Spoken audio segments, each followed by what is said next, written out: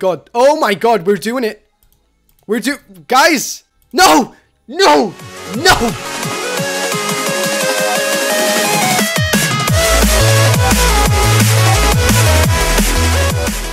Hey, what is up everybody? I'm StarLord, and today I'm going to be showing you guys what happens when you get over 50 points on your high score in one of the arcade games in Pokemon Brick Bronze.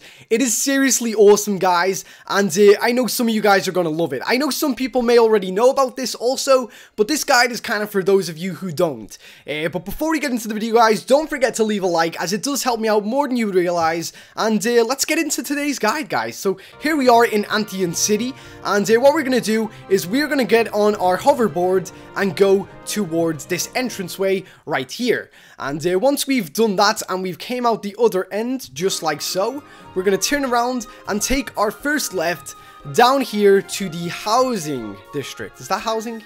Yeah, it's pretty sure it said housing district. I'm pretty sure it did anyway. And once we were here, guys, yes, it did. Okay, once we're here, we actually want to go down towards the museum and turn left on this last piece of bridge right here. And then you'll see the golden Pokeball, which is like some big, huge hotel kind of thing, I guess. We want to go inside there.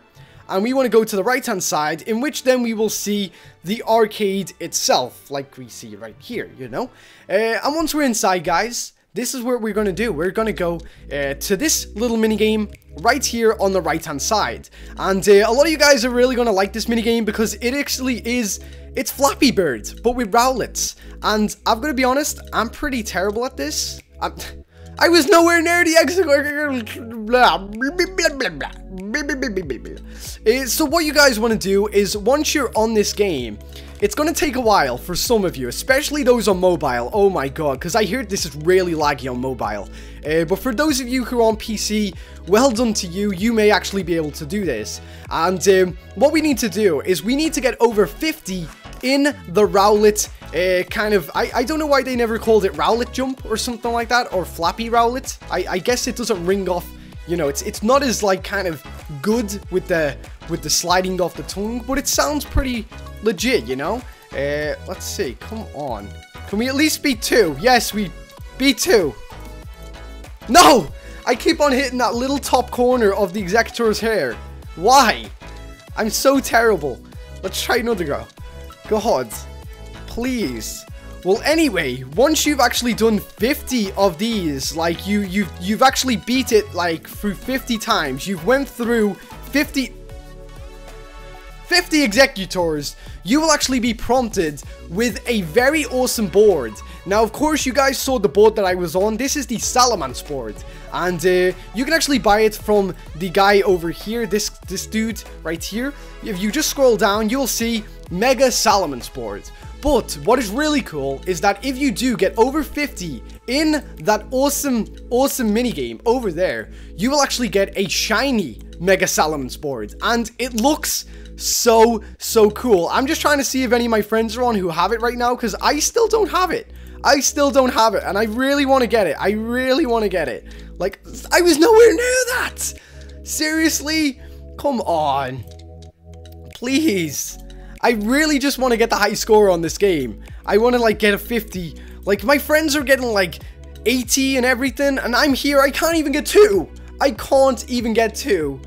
Oh. Why am I so terrible at these type of games? I was never good at Flappy Bird anyway. Like, I genuinely dislike Flappy Bird. I mean, it was good, but I disliked it because I was terrible at it, you know? Well, anyway, guys, that has pretty much been it for today's guides, because I'm gonna throw my mouse at the screen. That is doing my head in.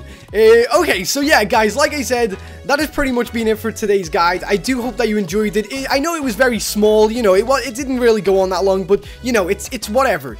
And tomorrow, or later on today, I'm actually going to have a glitch guide, or a glitch video on all of the glitches that you can do inside the arcade, for any of you that, like, want to do glitches, because I know that I never recorded the house glitch on Frostvale, and everybody tweets me about it and messages me about it every day now, just because I haven't recorded it. But I found it like within the first like day, and just because I never recorded it, everyone thinks I don't know about it. So what I'm gonna do is I'm actually gonna record a couple of my glitches that I know, and yeah, Oh my god. Oh my god, we're doing it. Guys! No! No! No! Guys, thank you very much for watching, and until next time, I've been StarLord. Damn you, Flappy Rowlet. Oh, see ya.